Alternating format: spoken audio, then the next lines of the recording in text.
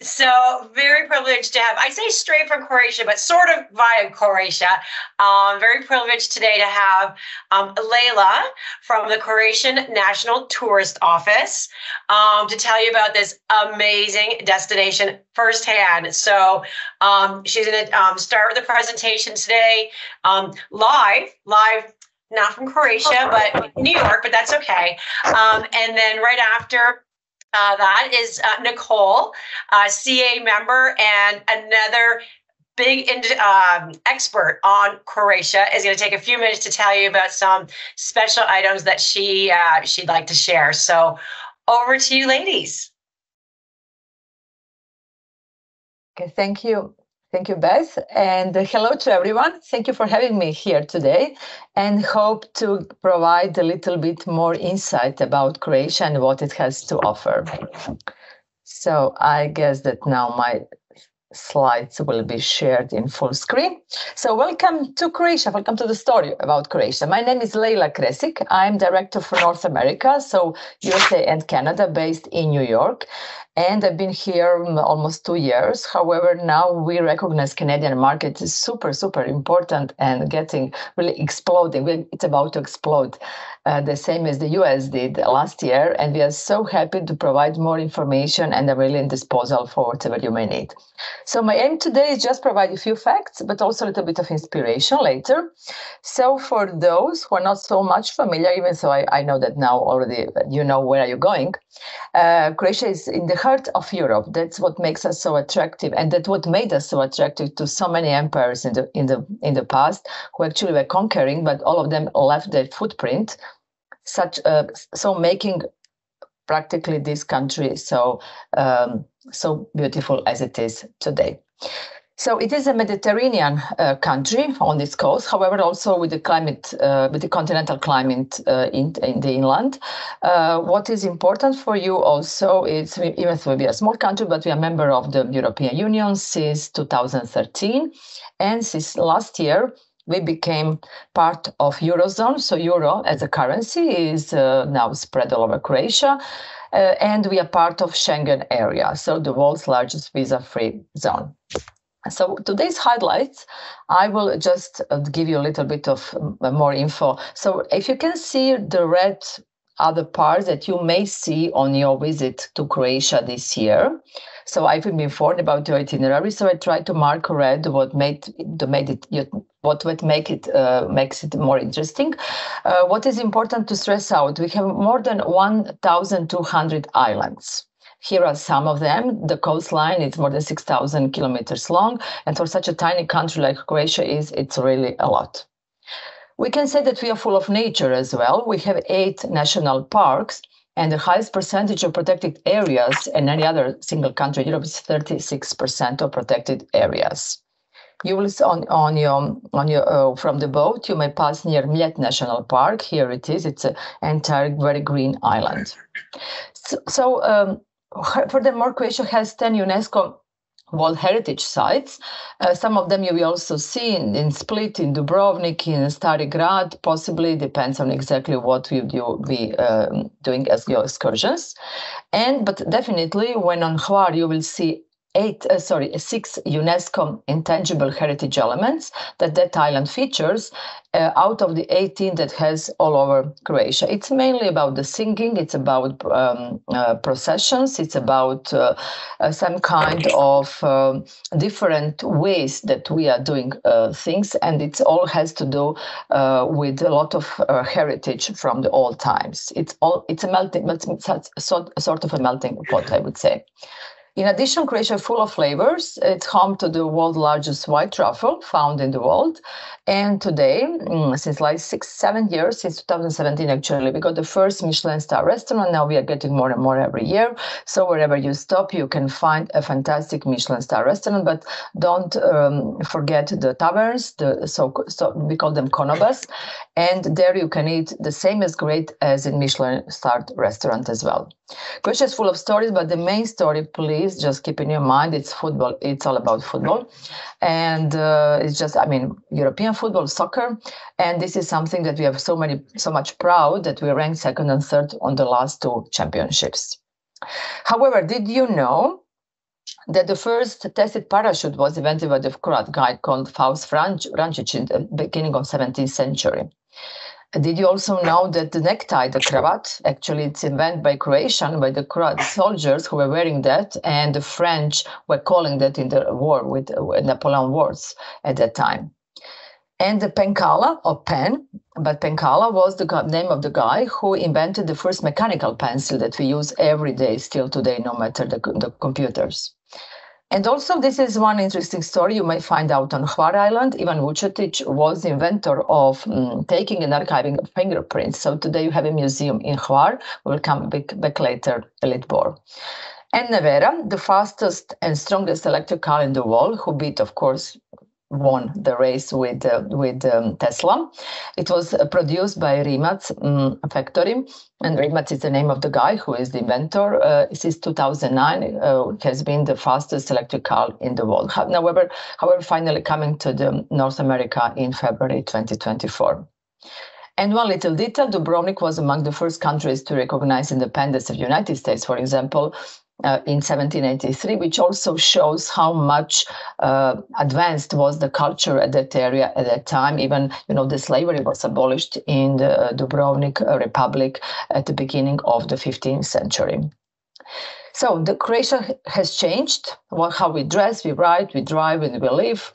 Let's now experience it yourself. But before you leave, you go to Croatia, let me explain a bit more about few regions. So we have several regions, 10 of them are, that's called touristic regions. We are going to see the south, and the mid. So from Dubrovnik, Hvar, Korcula, and Zadar. So Dubrovnik, it's called the Pearl of the Adriatic, the King's Landing, but at the end it's a UNESCO heritage site. On the entire city is practically the heritage site, the old city. There are 2-kilometer long walls, many fortresses, Rector Palace, the Straduni, which is the main street, all the photos are made there. You can go and scroll in the evenings listening to Troubadouri, which is a sort of a group of singers and musicians singing even in the streets today. Dubrovnik, however, it's so much, we talked so much about it, but try, if you have time, to go up, taking just a cable car, it's 5 minutes drive, to go to Search Hill and then overlook Dubrovnik. More you go toward the down, and you will be traveling beginning of October, if I remember. So it could be actually great, 4 or 5 o'clock would be a great time to visit and to see, to enjoy the views and try gastronomic delicacies in the area. There is also another city very nearby in the island of Korcula. This island practically shows everything what Croatia is in only one island. You have very strong winemakers since history. There is a lot of olive oils also being produced in super high quality there. There is a story about Marco Polo, famous legendary Marco Polo, who lived there. There is a story about that his birthplace there. No one ever scientifically proved, but we are very proud to have lived at the time of Marco Polo that was in Korcula. The most impressive is the St. Mark's Cathedral as well, and this monumental land gate that you can see here on the photo. And the entire Korcula, if you have time and you literally need 2-3 hours, you can even go outside of the main city and visit the island, scroll at some of the beaches and enjoy what this beautiful area has to show. It's unspoiled nature combined with very high level of aristocracy, and it's always something which I'm impressed when I go to Korcula. You always find, you find and you run into the people who got so high level of education, but still all over the world and want to come back and live in Korcula. Nearby, there is an island of Mljet. I guess you will not have so much time to see it, but try to see the Lokrum Island or some of the nearby islands to Dubrovnik area in that region.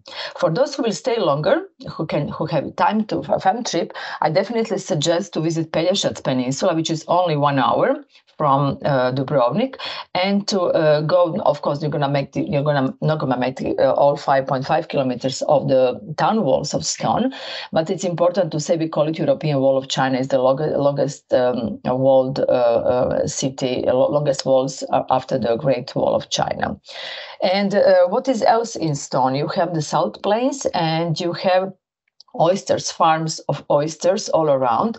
So once you enjoy the oysters and you eat something, better to say, you can enjoy the wineries. There are a lot of small wineries. This is just one very typical of the Dingač wine, which is sort of let's say the parent of all of them. It's in the Split area, and one of the sons or grandsons will be Zinfandel. You know it very well.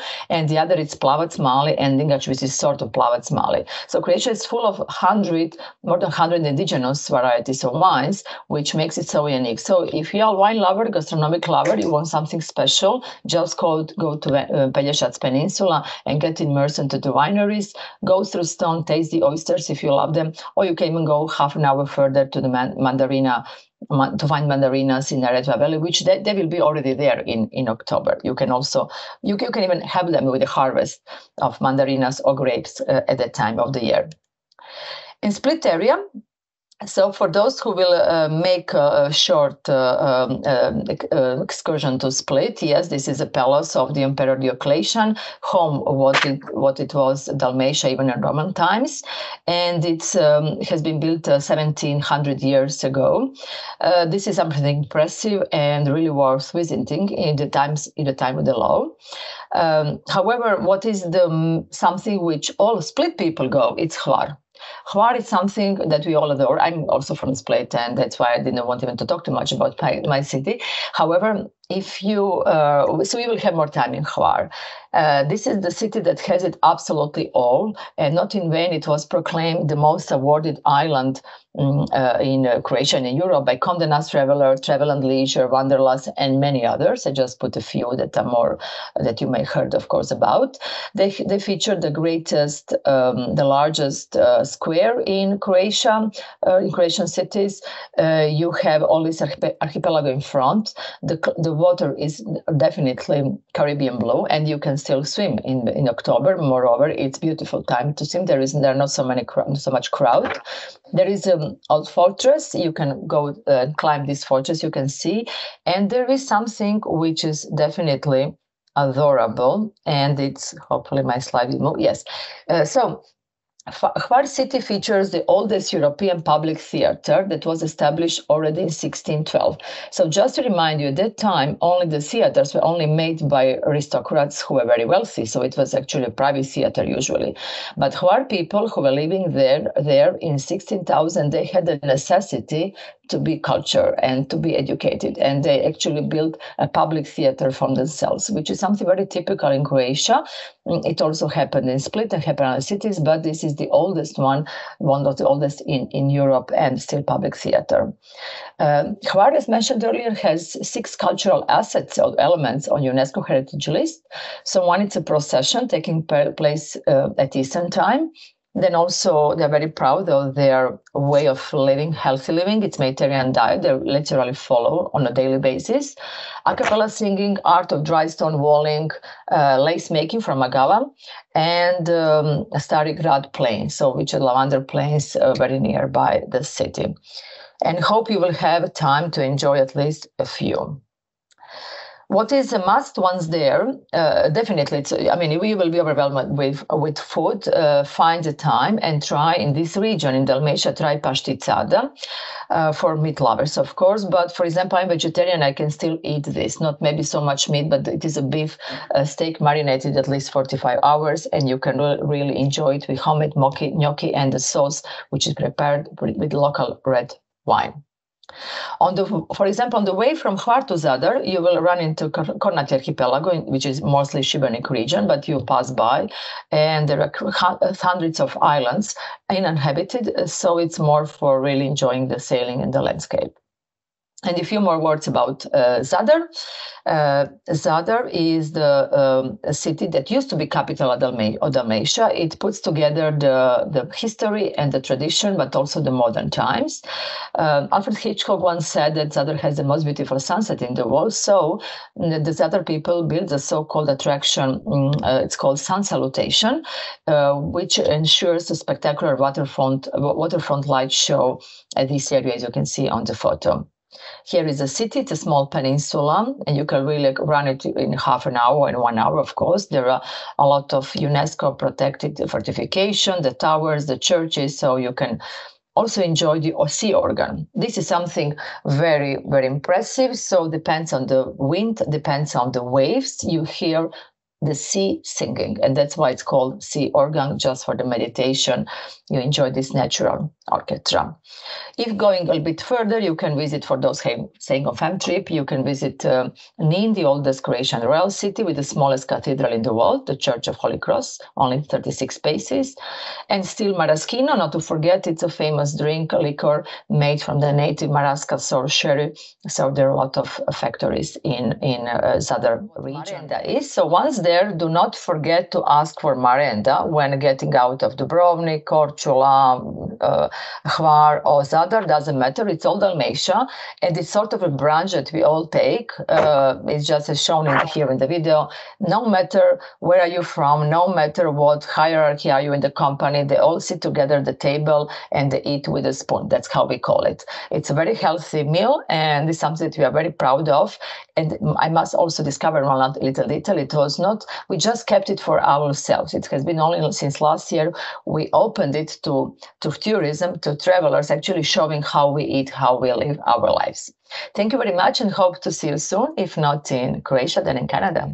With Nicole, CAA member, and very well-versed in Croatia, to tell you about some of her personal experiences on this amazing destination. Over to you, Nicole. Thanks, Beth. Hi, everyone. I, like many of you, love travel, with Croatia being one of my favorite destinations. I consider myself a bit of a Croat-phile, if you will, sort of a love for everything Croatian. And I love sharing my recommendations for places to stay, what to do, and just anecdotes from my personal journeys. Like Layla mentioned, Croatia is definitely a destination for foodies and a place where you can eat your way through the country and enjoy some delicious wines. Actually, one of my personal food obsessions from Croatia is truffles. And the first time I had truffles was on my honeymoon, and it was love at first taste. So I highly recommend you have a truffle dish when you go. Croatia, what can I say? Like Layla mentioned, I mean, it's a beautiful country with a gorgeous coastline, you know, over 1,000 islands, medieval cities like Dubrovnik. It's a country that really blends, I would say, the old with the new, and just, you know, the modern with the heritage. But one of my favorite things about Croatia really is the people. I feel like, you know, Croatians, when you go there, they're going to make sure that you have the best time possible. It's all about being the most incredible host and showing you all what Croatia has to offer. You know, from your cab driver, from, you know, people in the hotel, restaurant, even just walking down the street, you're gonna feel that Croatian hospitality, and that's one of the things that always sticks with me when I go there. I was lucky enough, actually, last year to host 5 event planners from Toronto who came to experience Croatia for themselves. And after the trip, I asked them, you know, if you had to describe Croatia in one word, what would it be? And one of my favorite answers was heartbeat. And I'll read you the answer. It was, everyone was so kind, and the local people's shared stories made me feel like I could hear the heartbeats beaming through. And I think that's the one thing about Croatia. Again, there's so much to offer, but there's something intangible. There's feeling of just kindness, realness, authenticity, just incredible experiences. And I think that's what if you go to Croatia, you'll be able to experience, and you'll really, really feel that. I know Layla mentioned some of sort of the hidden gems in Croatia, and I have to concur. The Pelješac Peninsula, a must. So that's Croatia's main wine region. For those of you from Ontario, I'm sure you've heard of Grgi Chills from California. So it's a Californian wine, and the winemaker behind it is called Mike Grgic. Actually, he just passed away recently. He was over 100. I don't know exactly how old, but over 100. He was the winemaker behind the Chardonnay in the 1970s Judgment of Paris, where it was the first time a Californian wine beat out a French Chardonnay. So that's kind of exciting. So if you're in the area, in the Pelješac Peninsula, he actually opened a second winery in Croatia. So you can definitely go check that out. I mean, there's so many so many other ones, St. Hills, Corta Catarina, so many different ones, but it's just a little anecdote there. And also you must visit the oyster farms in the town of Stone. It's phenomenal. Such an authentic experience and a delicious experience. I actually went with my sons a few years ago. Little boat. We went out with a oyster farmer, literally taking oysters out of the bay, fresh out, shucking them on the boat with a little bit of lemon. Most delicious oysters I've ever had. And even following that, we went back to the shack, I guess, or the little fisherman's house, whatever you call that. And we were able to enjoy oysters with homemade wine. They had musicians, traditional tamburica, which is a Croatian guitar, banjo. I don't know how I would describe it, but something similar to that. And we just enjoyed the oysters and wine as the sun was setting over the bay in Stone. Some of my favorite moments, actually, I don't know if I mentioned or if you could tell, but my background is actually Croatian. So for me, it's all about food. A lot of it is about food. And I grew up with my mom and my baka, which means grandma in Croatian, cooking traditional Croatian dishes. And one of my favorite dishes is štrukle, which is essentially a pastry filled with cheese. It's a savory dish. Delicious, very simple. It's very much sort of a villager's dish, but it's a lot of work. You've got to roll out the dough, and I could never get it right. And I decided a few years ago when I was in Croatia, I took a cooking class on štrukle. I have to say, they're amazing, the ones I make. My mom was impressed, so I got her seal of approval. So I think that if you're ever in Croatia, definitely do a cooking class. You don't have to do štrukle. You can do fish stews, different pastries, meat dishes. One of the, most well-known dishes in Croatian. It's called under the peka, which means under the bell, and it's essentially, meat or octopus with veggies that are cooked under this pot, under the bell, with all charcoal. It's phenomenal. So that you definitely need to try, or do the cooking class and make it yourself. My other favorite moment, which I know that you're all going to do Dubrovnik, is visit the Dubrovnik walls, but at sunset. The golden colors, the sparkling sea. It's just so, I'm going to say romantic. I don't know what other word to use, but it's just romantic, beautiful. It's an experience, just walking, the breeze. I think it's something you'll be able to see all of Dubrovnik with the terracotta rooftops, the orange rooftops, and just you'll have, sometimes at night they have even musicians playing. You can stop, you can enjoy a cocktail, but I definitely recommend going to the walls of Dubrovnik. So, I mean, sort of to finish up, why Croatia? I mean, why not? No, I'm kidding. But in all honesty, I think you're going to be shocked with what a country as small as Croatia has to offer. With everyone I speak with after they've gone to Croatia, they're all in awe. They didn't realize, the landscape, maybe the beaches. I feel like beaches and islands people know, but the landscapes, the architecture, the food, the people, the soccer, right?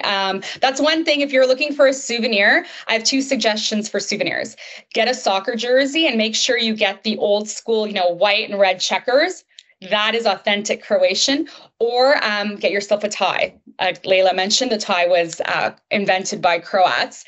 But it's just, I really think Croatia has an intangible quality that when you experience a country so small, thinking it's a country of less than 4 million people. So when you compare it to these larger, better known destinations, perhaps you don't think Croatia has that much to offer, but between the award-winning wineries, between the Michelin restaurants, the 5-star hotels, Croatia really has it all. And they also, the nature, the konobe, which Leila said, it's the traditional small restaurants, taverns.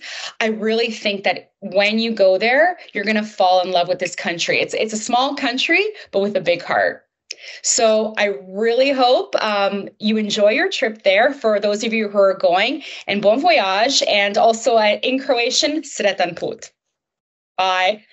That's fantastic. It sounds like you're going to eat, drink, explore, eat, drink, explore. And again, eat, drink, explore. Eat, drink, explore. Yeah, eat, drink, travel, repeat. Yeah, that's Croatia. Yeah. So if you enjoy wine and food, this is your place. That was fantastic. Thanks, Nicole. I'm ready to go. Hopefully everybody listening here is ready to get on our cruise and head out with us. So without further ado, thank you once again. Bye. Thank you. Bye. Thank you.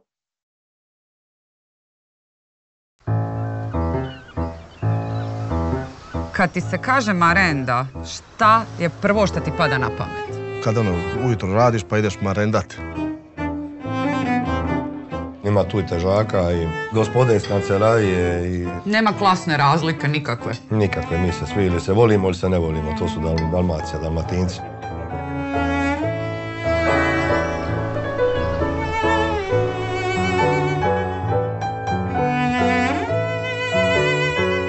Marenda može biti jako, jako jednostavna, može biti jako, jako komplicirana.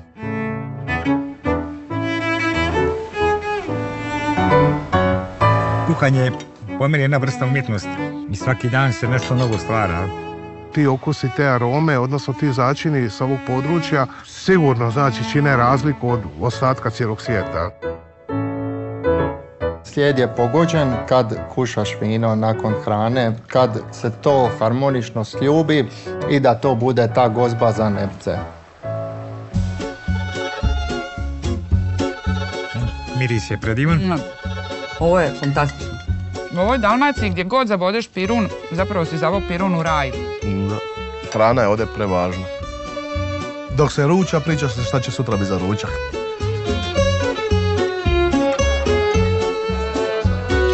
Zašto kod nas ide pisma i priča uz hranu? Koji je naš problem? Problem je ovaj. Malo ga promišljam. Mi uz dobru hranu nudimo i to da čovjek stane i da se opusti i evo, pogleda recimo absolutno, malo iza sebe. U nekom dobrom društvu. U nekom dobrom društvu. Naravno.